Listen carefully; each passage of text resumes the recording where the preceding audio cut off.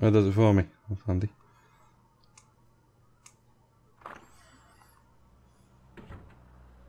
You're just not going to believe what I've found. It's not another part of the clown's costume, is it?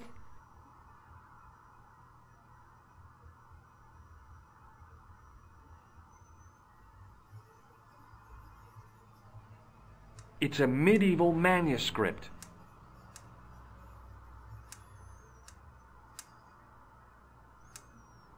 Khan left it in the safe at the U-boot. It's incredible. Is this what he took from Plantark? It could be, which means it's worth enough to kill for.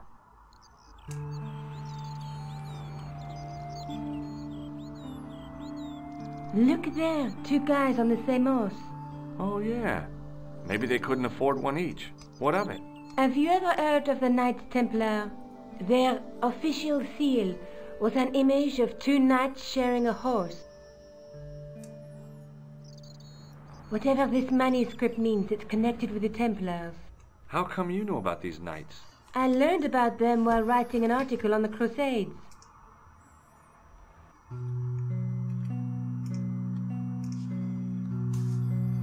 This guy, named Hughes de Payen, arrived one day at the court of King of Jerusalem. He offered to protect the Christian pilgrims from the displaced Muslim armies. The king would be able to guarantee safe transit to Christians in the Holy Land. Safer journeys meant more pilgrims, and pilgrims meant trade and wealth. The Templars proved invaluable to the king as a mercenary army. It was said that they never asked how many the enemy numbered, just where they were. And as the years went by, the Templars grew in wealth and numbers. They were so rich, even kings came to them for loans. But at the height of their power, they fell foul of the King of France. He rounded them up and turned them over to the Inquisition. Thousands of Templars were subject to torture and confessed to heresy. Of course, at the end of the Inquisition, there wasn't much they wouldn't confess to. The last Grand Master Jacques de Molay was burned alive. But the treasure of the Knights Templar was never found.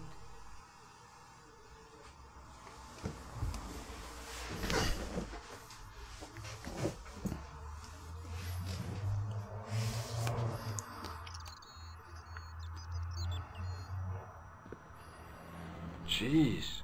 So the treasure is hidden, waiting to be discovered? If there ever was a treasure, it's been lost for 600 years. Anyway, we're supposed to be investigating a serial killer, not a medieval treasure trove. But maybe that's what the clown and his accomplices are after. Maybe this manuscript is the key. You'd better leave it here for safekeeping. Think about it, Josh. One guy's already died for it, as you said yourself. Besides, that parchment is fragile. Okay, I'm convinced. You keep hold of it. What are you doing to help trace the killer clown? Research, Josh. Yeah? You have a copy of the clown's yearbook? I have a telephone and lots of contacts. Oh, well, did you find anything useful? Not yet. I'm employing my first and most useful weapon. What's that? Patience. Oh, I've heard of that. Isn't it a substitute for decisive thinking? Have you found out any more about the murders? Well, it may be nothing, but both the clown's victims visited Paris earlier this year. When? The second week of July. They were both here at the same time. Did they meet? I don't know, but I can't imagine it was coincidence. Let's take another look at the manuscript. Oh, I didn't want to do that. Let's face it, we need help, George. Someone who knows about these things. Who do you suggest? Indiana Jones? I know a guy who specializes in medieval studies. His name is Lobineau. Huh. Some stuffy old fossil who gets horny over ancient relics, I suppose. Far from it. André isn't the stereotypical professor you have in mind. Where can I find this Lobineau guy? At the Krone Museum. I'll give you the address.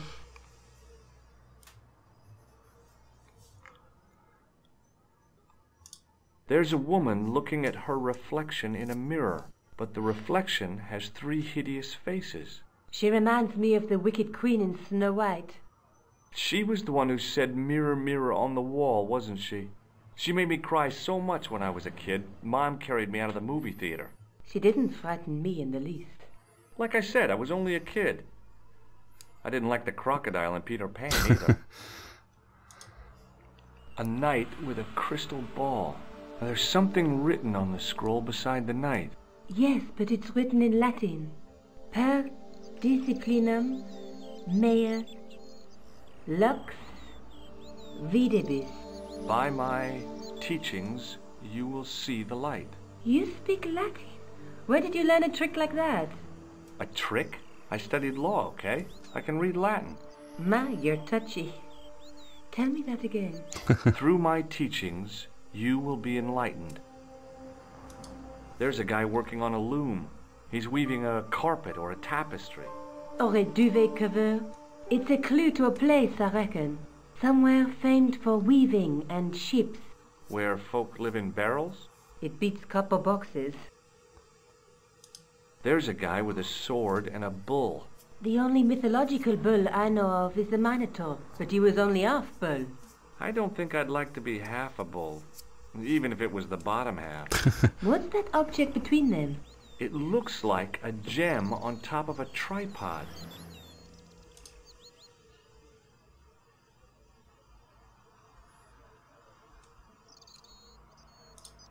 I found this in the killer's room.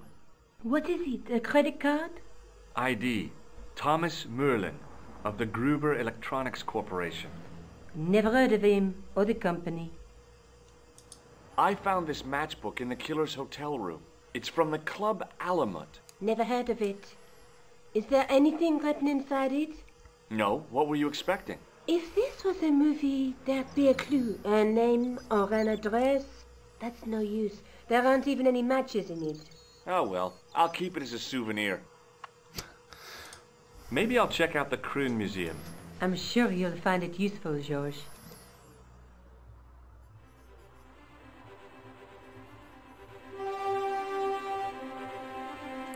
Dramatic music for not moving. There we go.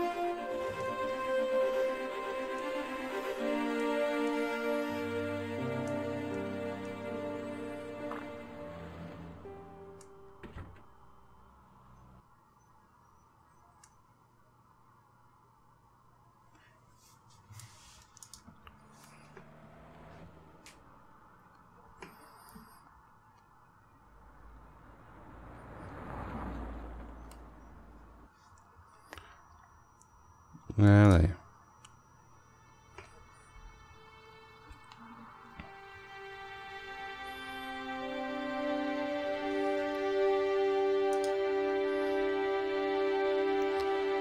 Why did you put me inside the museum?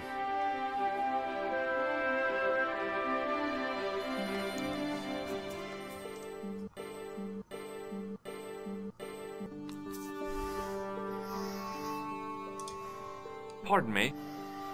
Oui, monsieur? Are you Lobineau? Oh, no. Fancy you mistaking me for him. No, I am the deputy custodian. But Lobineau does work here. Work? I wouldn't go so far as to call it that. He studies here most days, but as you can see for yourself, not today. Do you know anything about the Knights of the Temple? No, sir. Not a sausage. Do you know anything about medieval manuscripts? Not me, monsieur.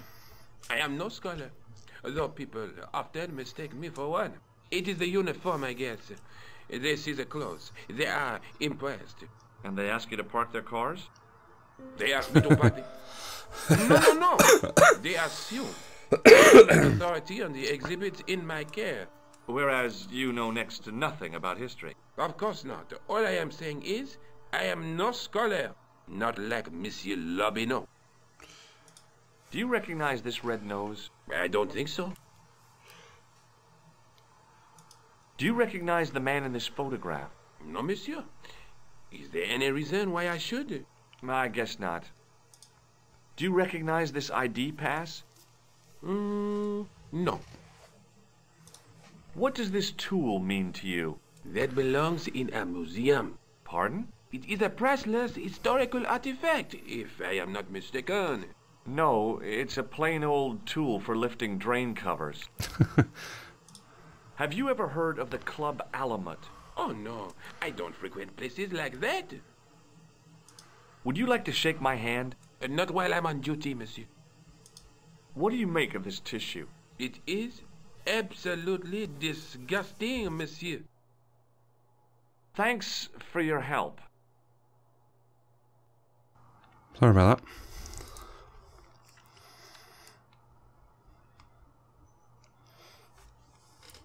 The case contained 2 rows of silver coins. Each coin on the lower row showed a portrait of a guy with a huge nose. I tried to sneak my hand inside while the...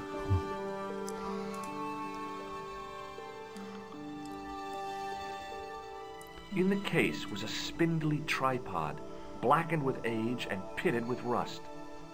It was identical to the tripod pictured on the manuscript. A notice identified it as 15th century from Western Ireland. It had been found in Loch Marn at the site of a Knights Templar preceptory. Ireland! What's that? This tripod was found in Ireland. I will have to ask you to keep your voice down. I'm sorry, I was excited.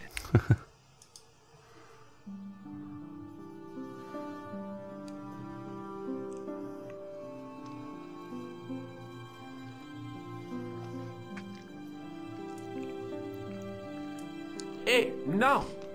No, monsieur. No. What's wrong? You must not enter the exhibit. I'm sorry. Pardon me. Oui, monsieur? Can you give me any further information about the tripod? Certainly, monsieur.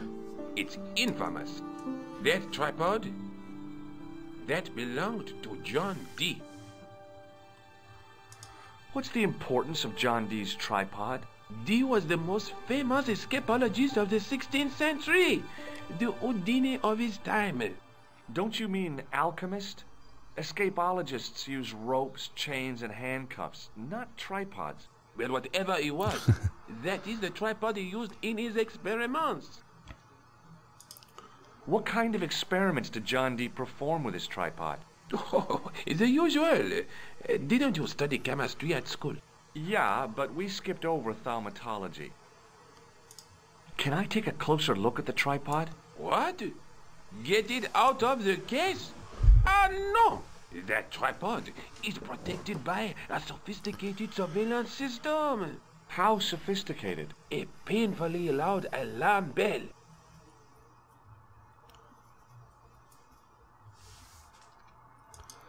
How is the alarm bell triggered?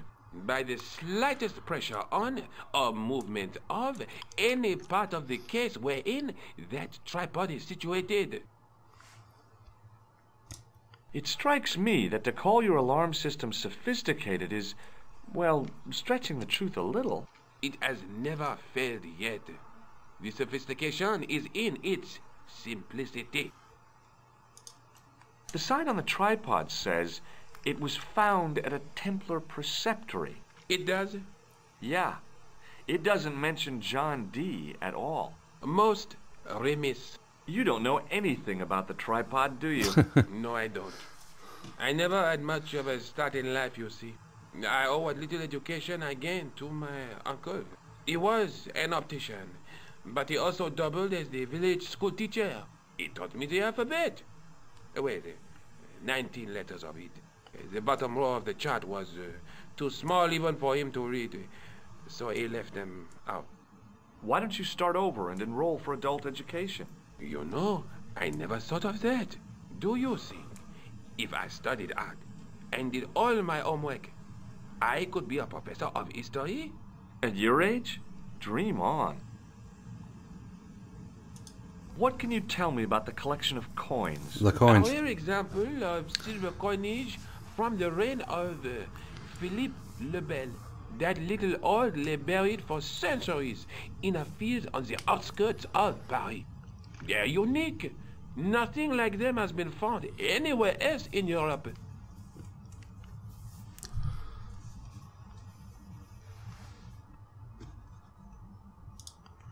was Philippe le Bel? You don't know? Philippe IV, the King of France. Wasn't he the guy who wiped out the Knights Templar? I have no idea, monsieur. All I know is he was King of France.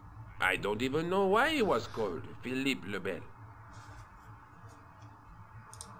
What can you tell me about the collection of pottery? Those are remains of pots used by the original inhabitants of Paris. The Paris pot people. When did they move out? 15,000 years ago, monsieur. Vanished in the mists of time. Didn't even have time to pack up their pots. I thought the original inhabitants of Paris were a tribe known as the Parisi. That is right, monsieur. Renowned for their pots. You see, in those days, people didn't have much in the way of possessions. A few flints, some animal skins, maybe the odd bone or two. Naturally, when the Parisi came along with their pots, why, everybody wanted one. I guess they must have caused a kind of consumer frenzy. Ah oui, they connected the market, cleaned up. You don't know the first thing about those pots, do you? No, monsieur. Why are you engaging him in relic when he doesn't help? Thanks for your help.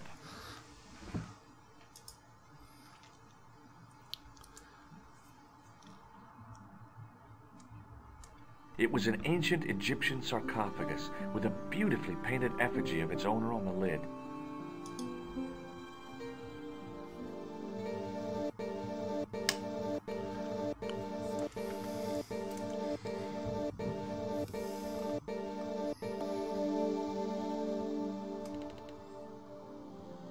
Leave it alone.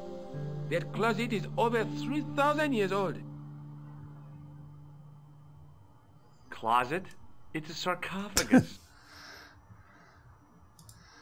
The totem pole looked distinctly out of place in the setting of the museum.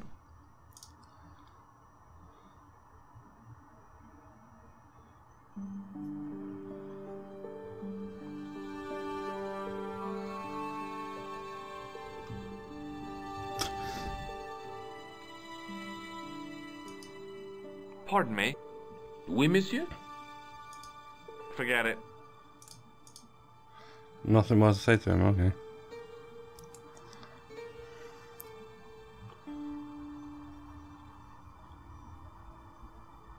The rod turned smoothly, and the window above me opened.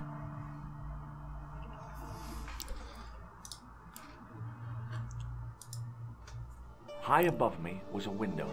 The window was wide open.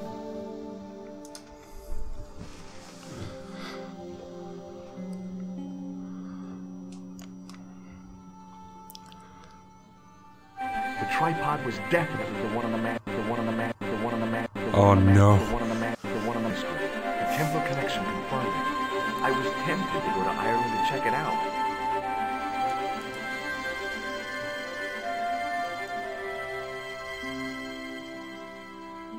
Access to the side and rear of the museum building was blocked by a dense clump of bushes. Bushes.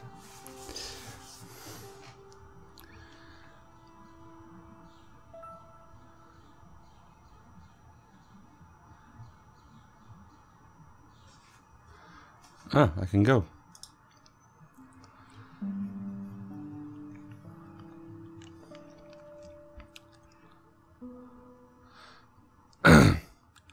Ireland. Cutscene island not found. What? That doesn't help. Stupid scum VM.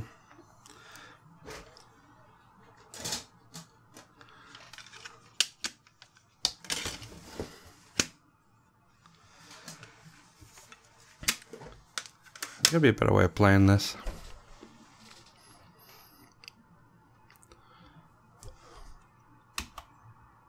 No, it is not.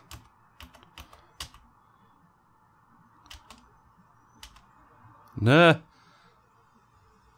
Oh, stupid windows.